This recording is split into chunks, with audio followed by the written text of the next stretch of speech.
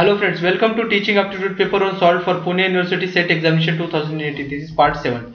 So friends, before I start, please watch my previous parts and also subscribe to my channel Global Online University. Okay, so this was 41st and 42nd question from booklet A for Teaching Aptitude. I suggest you read the question this and based on this data there were two questions. So I'll directly go to the question. If you have not read, please read the questions by pausing the video. So moving on to the question. So friends, first question on that data was for your reference. I have given the table to the right side. What is the possible maximum number of students in division B who passed in all the 4 subjects? So friends, it is very easy to understand. Okay, in B division, you just see the minimum lowest number, that is the possible maximum students who have passed. So lowest number in B division, in English 34, Hindi 32, in Marathi 36, and in history it is 30. So you have to that is the correct answer. 30 is the correct answer here. Hope friends you have understood it. Now moving on to the next question. The maximum possible number of students who passed both Hindi and Marathi in 3 divisions combined is. Now friends, here also you have to use the same logic. Like you see, for A, B in Hindi, you have to combine them.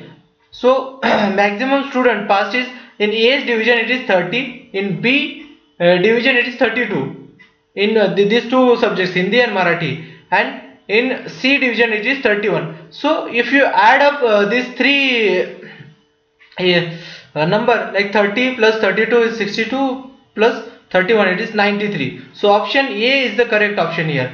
Friends, hope you have understood this. Okay, the correct option is A. Okay, moving on to the next question. Now the phrase giving personal attention to each student individually is an example of.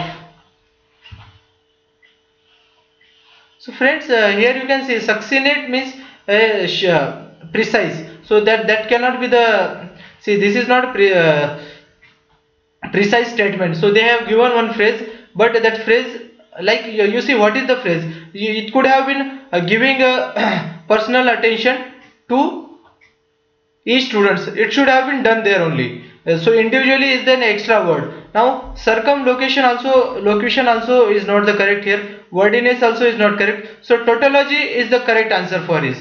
So why tautology? Because they have used an extra word or extra phrase to explain. Because see, they could have done away with individually.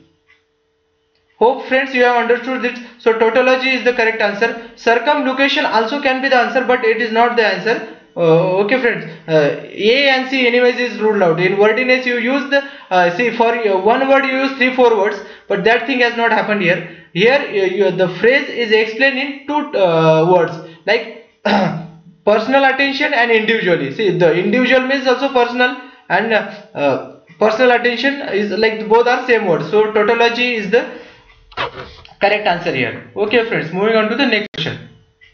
Now, which of the following is the most recent and dependable source of information on broad scientific topic? So friends, bibliography, like it is not is ruled out. New textbook also ruled out, because for scientific and broad scientific terms you cannot rely on this. But see, research paper and review article, these 2 things, the competition is between these 2. So most recent is, it can be a research paper or review article, but see, recent and dependable source, but they have said broad scientific topic. So friend, research paper focuses on small scientific topic. If you have a review article, it focuses on more like you have to say, a review article can have hundreds of paper, but a broad topic. So I will go with review article, C. Okay, the correct answer is C.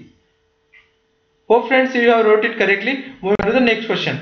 Now this is quite a simple question. I thought of eliminating it, but because some of you have asked it, I have included. In the context of computer generated typed text, identify the odd non-verbal clue from the following. So as we everybody could have written it. It is just emoticon, bold, italic, underline. You know, it is used in Word. If you have used Microsoft Word, emoticon is different thing. Okay friends, so this was it for this lesson. Hope you have liked it. If you have liked it, please subscribe to my channel. It will help me grow. Thank you.